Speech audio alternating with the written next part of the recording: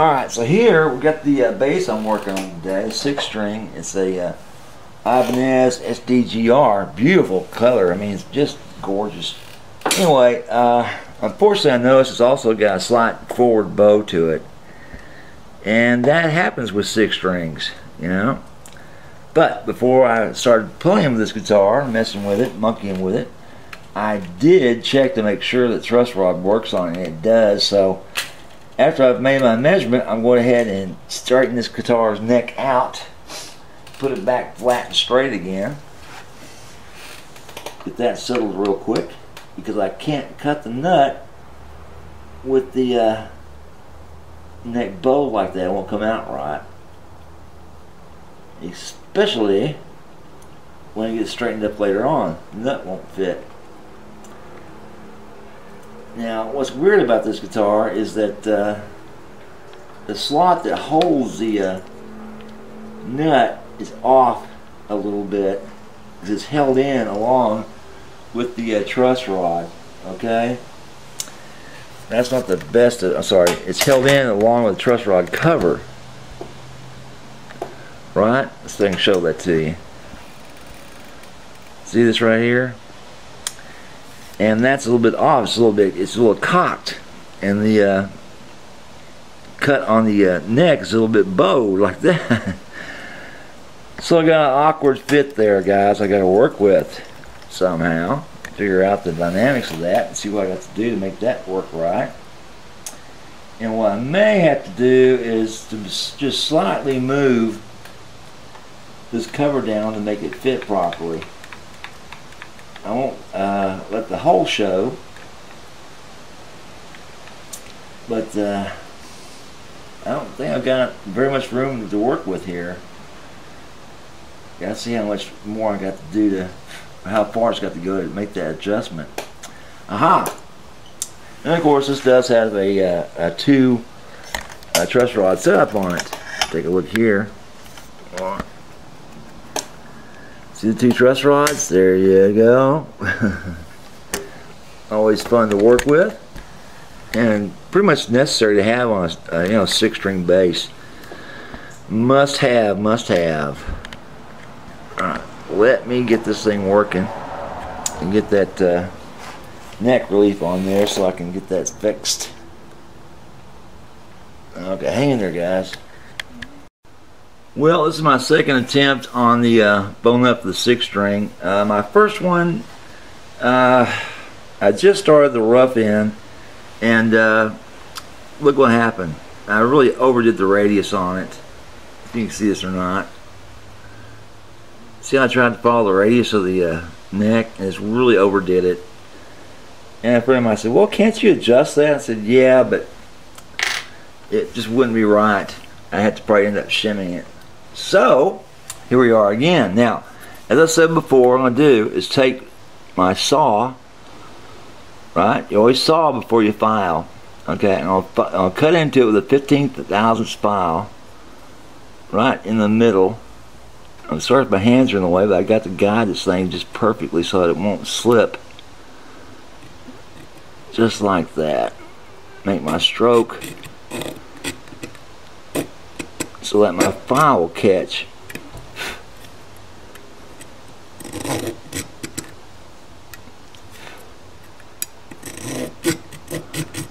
And it's a pull saw, so it's going to give me the most resistance when I pull it. But that's deep enough to get it started. Okay, here's the center line on the next one. Center line up on that. Sorry guys, I'm trying to get the center line started with this saw, so that my files can follow it. You never try to cut a bone nut with a saw. You just try to start with it, and starting it in the right spot is so critical. Try to get right in the middle of these lines. There we go. Whoopsie. I don't want to chip it. Let's deepen up on that one. You can see this too well or not, but anyhow, I'm going to cut away and bring this tripod up so that you can see it's a little bit better looking down at it. Alright, I think you can see that better, guys, but of course now the darn camera's in my way. What I try to do is just do the best I can, because I got to use both hands to steady this with and make sure I stay in the middle and it doesn't slide off like that or like that on my stroke. And all we got to do is kind of just get it started with this width of a file. That's sort of saw. Get down that first line so that my file will follow the rest of it. Okay, same thing with this one. So I get perfectly in the middle.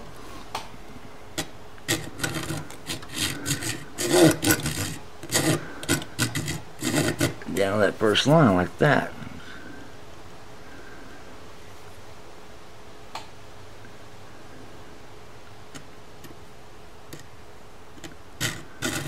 And of course the width changes as it change strings.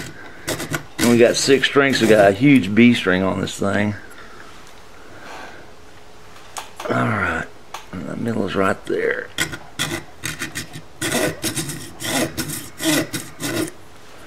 Alright, so there's your first cuts. And next you follow up with the file, so hang in there. Well, I'll start with the 125 first. Might as well just get right in there at it. Here we go.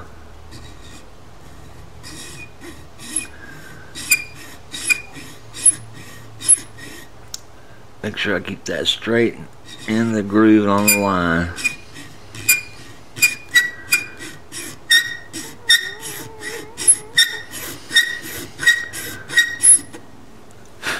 So I got to start on it.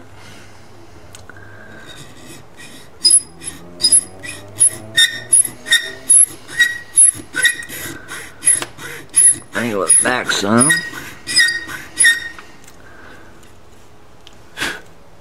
You see it's starting to take shape. That's what I want. Alrighty. Next one is a 96. Okie dokie.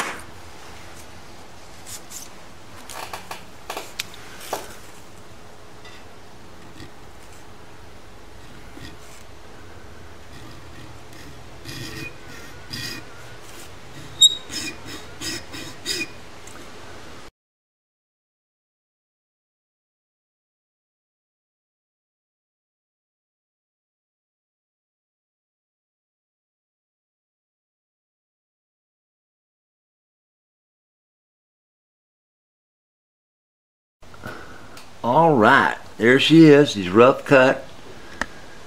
And of course when the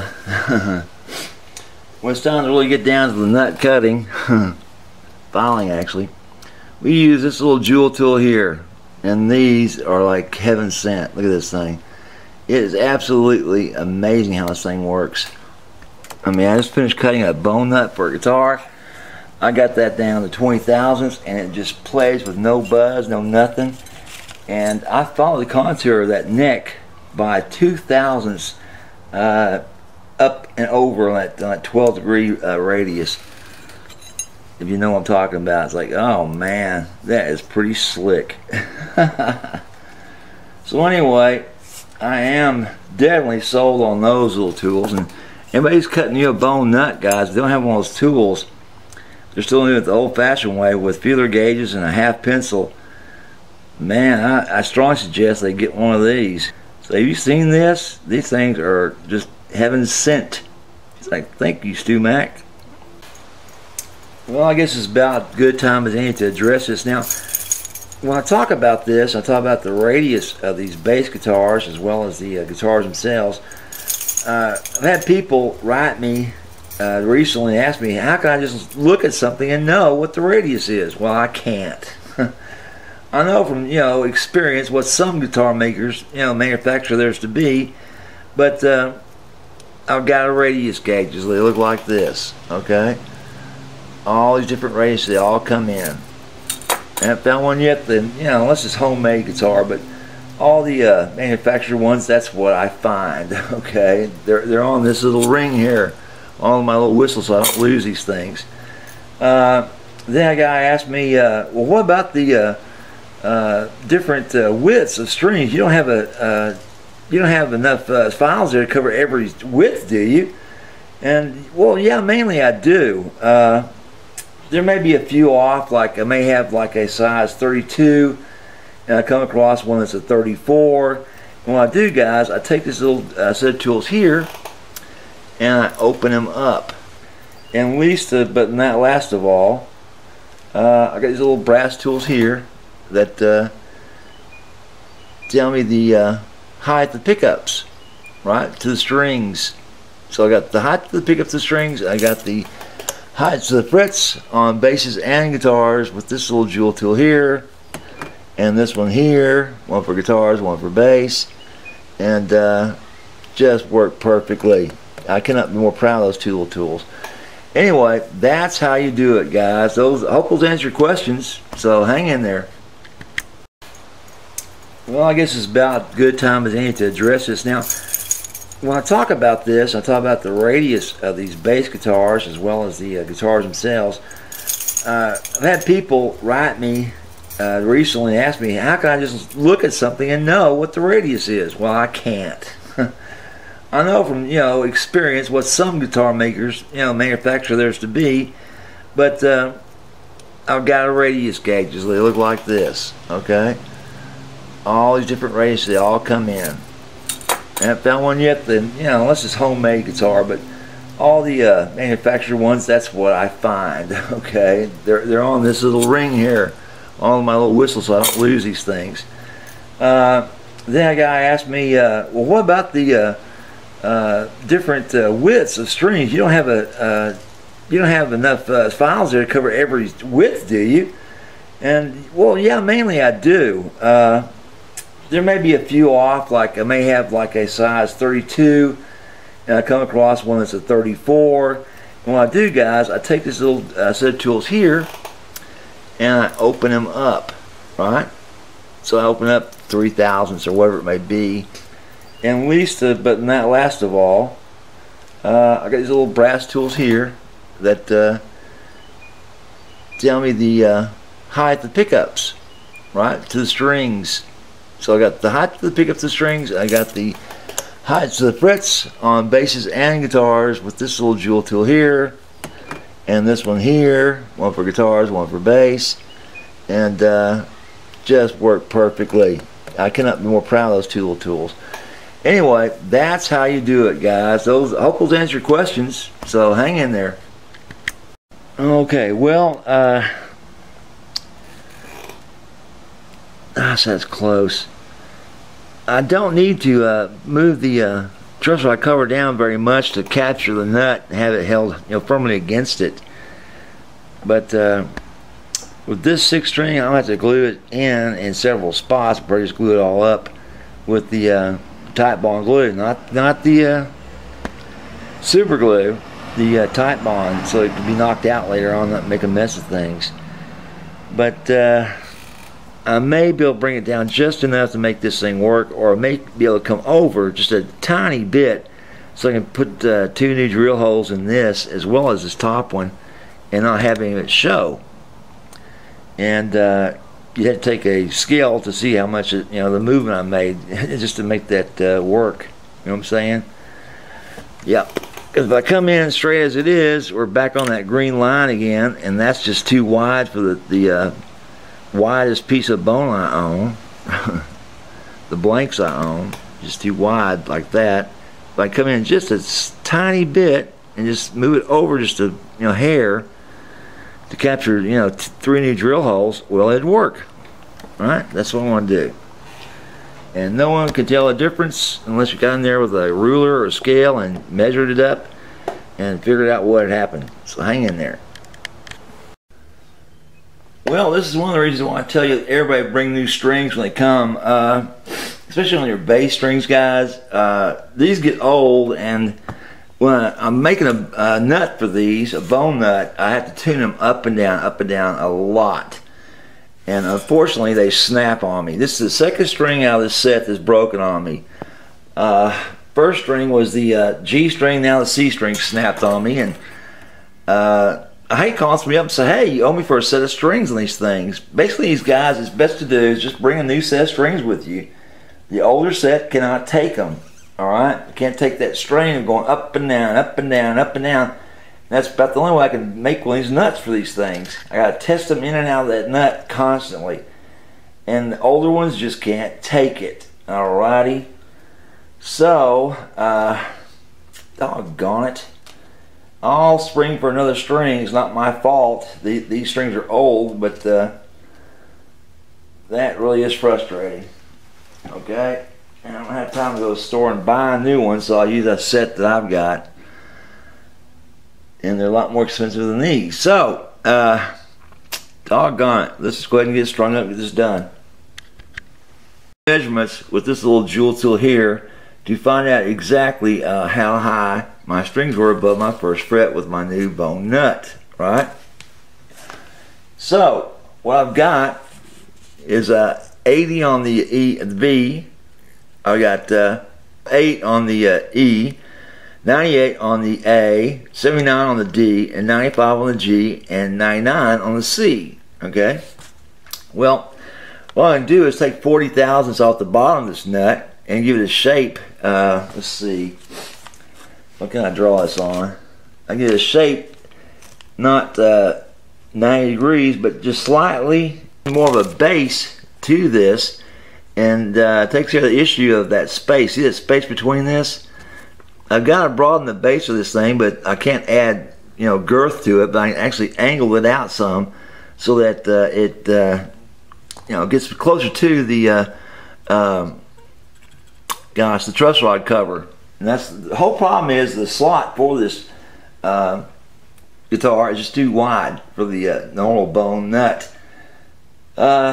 Same with plastic. They're all glued. This, you know, they're all glued in there, you know, completely. You just have to knock the crap out and get them out with super glue.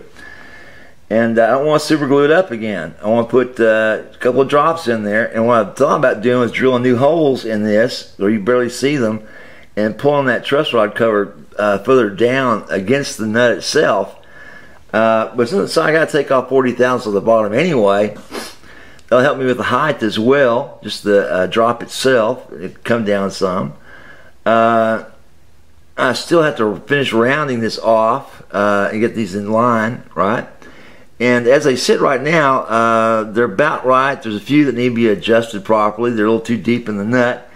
And what I do with that, guys, I actually will file the top of the nut down. I don't dig it. Don't dig it any deeper. I don't file it any deeper than they already are. They're fine as they are. But I want some of that string exposed, a little bit more here, here, here, and here on these first three. So all I'll do is I'll shave the top off, and that gives me more, you know, more string above the nut. Give it more. More sustain, give a better tone to it, da-da-da-da, on and on. So, yeah, all this planning just to make a guitar nut. Isn't that wild? But if it wasn't for this little jewel tool here, I would still be using a half a pencil and a set of feeler gauges trying to guess, you know, make an educated guess at how my strings were and try to eyeball it with a scale. But these here, for the bass and for the guitars, unbelievably good. So hang in there while I take this nut out. I start prepping the bottom, as well as start working on shaving the top down to get this thing, you know, back down where it belongs, and just barely above these strings. Sorry, barely above the first fret where it belongs. Okay, so what I've decided to do is take off, just at first, I'll take off 30 thousandths, which is this right here. Across my little line, just below that line, be exactly 30 thousandths, and come back in and test it once again. At the same time, I want to put a little angle at it. See this angle, this stripe? There you go. Now you can see it. That's above the line I want to score on. But so when I'm doing this by hand, I'll be slightly taking it in at an angle each time to help widen out this base. It's an old trick, but it should work. It should work pretty well. But I'll go in there and score a line up to match the right profile along with this, you know, it matches up with this line here. So hang in while I switch the camera around, and I'm going to see me make a mess of this. But I'm almost finished with it, so it's probably about time to break it up and make, you know, make. Well, so now it's time to start the lowering process, and we're going to drop it down this first line here, but at a slight angle, right? Just like this.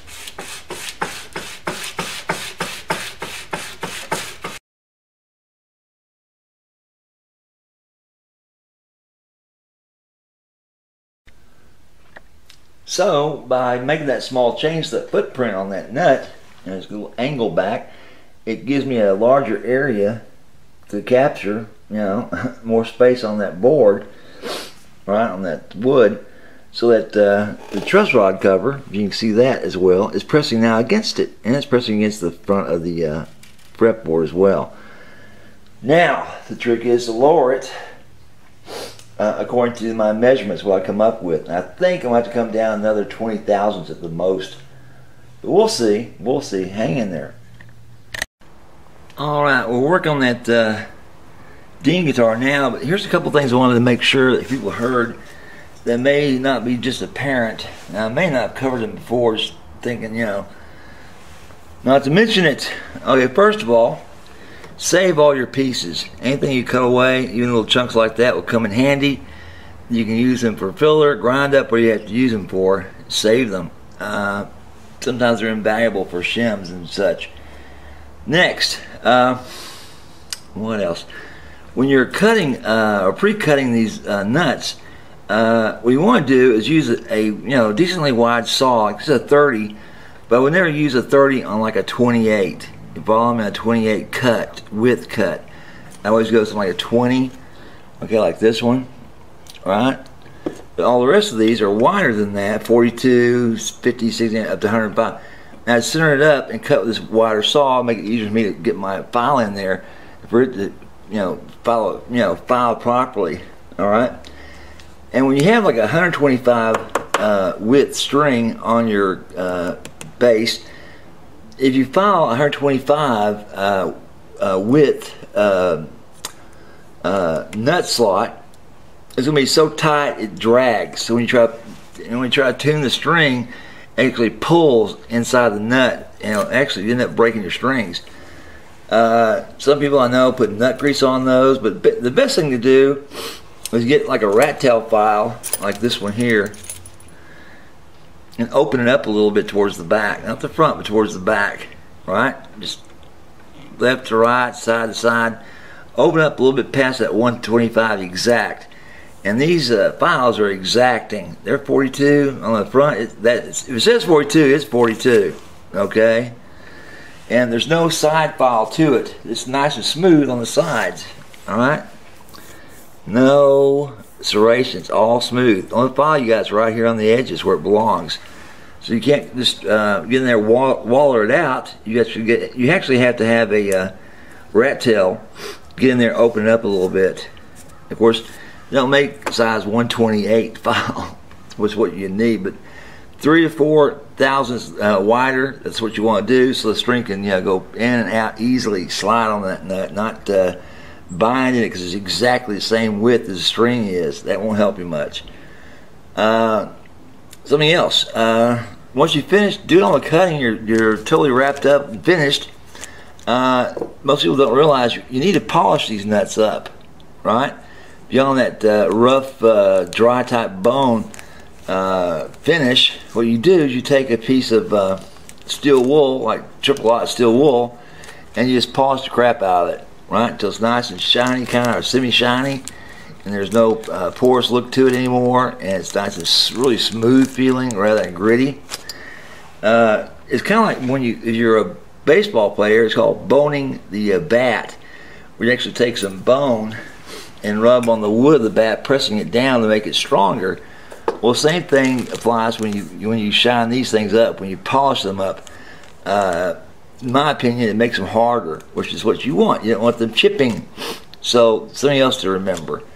Last thing real quickly, on these edges, if you'll look, you got 12, 14 edges, 16, 18 edges to deal with when you do these things. Right here's a plastic one. But each of these grooves has 2 edges, right? And it's best to take that same rat tail file and hit these edges, right?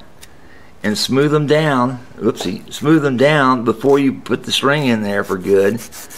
That way you don't have a chipper on you, right? Simply just smooth it down. Anything fancy, just smooth that edge down, make it smooth as you can with the rat tail, and after which you won't have any splitters or chippers, right? Because when it chips on that tip, which is that they're more prone to do that, chip on the tip.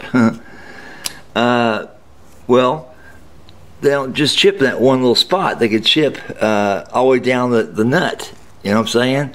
So it's best just to knock that little pointy thing off there to begin with before it has a chance to chip and continue to chip and chip and chip. And lastly, once a month, I'd say put a little bit of oil, you know, on your slots. That the stuff I keep pointing at and talking about. At Ace Hardware, it's Super Lube, and it's perfect for bone nuts. You don't want these to get real dry and brittle on you, so you put one drop on top, or by the edge, on the base string you put on the edge by the bone, nut, and your string, and just kind of rub it in. Okie dokie. And what else? What are little tips I can think about? When you're doing this, be aware that you're going to probably maybe breaking some strings. So you got to be real careful, because you might find a slot, it's 125. Well, say no. It's a 28, okay? And the 28 slot has been just you know, brand new filed, and you tune the guitar up and it drops down into the slot, and now it's stuck there, and it's not going to go forward or backward because the nut's so tight it's just grabbed it, right? It's grabbed, it's holding on to it. That's when you have problems, when you try to pull it up and out, right? Well, the smart thing to do to keep it from chipping is to loosen up that string, make sure it's loose on both sides of the nut as much as you can, and then lift it up, you know, both sides. Don't pull up from one side only, from the back of the front. Pull up both sides gently, and don't work it like you would a saw. Don't work it back and forth like that. Pull it straight up, right? Gently. And it's, you know, if you have a chance to do it, it's also good just drop some oil on there before you pull it up and out. Help keep it slippery. I think that's all the overall tips I can point out to you right now. But if I come across something I can remember again, it's time to use the little jewel tool, or tool jewel. And the problem is, it's not really meant for 6 strings, but you can make it by just pushing the strings out of the way. And the thing is to dial it to 0, which you won't want it to drop. So I can see if you can see this or not. Probably not. Let's try it like that. Just around a bit, like that. Dial it to 0, and then you push down your string right beside it. Be careful. And you get a reading of 78. Alright? 78, 76, 70, 76. Okay, 76. Alright? Alright, let's go to the next one. So we got there. And of course these change. And your 0 mark changes a little bit usually. I got it in there right. Maybe not. Okay, what have I got for this one? Wow, I've got 106. You see that? 106? 106? Alright. Amazing. That's how much high it's off the top of that fret. A string. Much easier to find it on that one, okay? Wow. Look at this, guys. We are, well, wait a minute, let's get back to 0. Alright, 0. 125 looks like.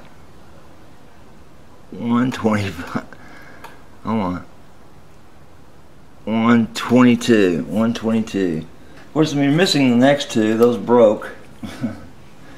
Strings get old and they snap, especially pulling through a bone nut. Well, I don't know if you can see it or not, guys, but it's just a couple of file marks. But just from me looking at it, it's very clear that I do a much better job with that darn camera in the way, and my lines come out more precise, and my file slots are much more accurate. I have to worry about getting around that camera.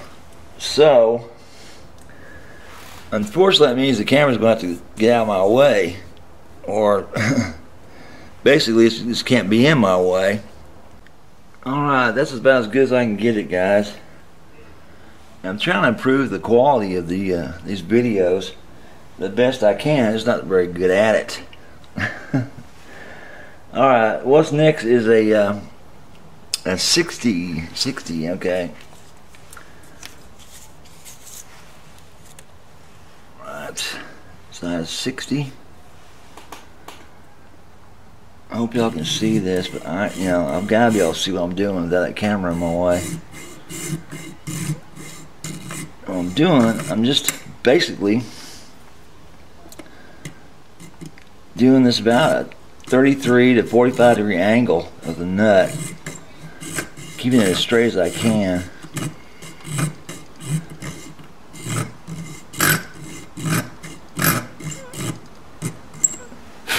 Make an angle back towards me.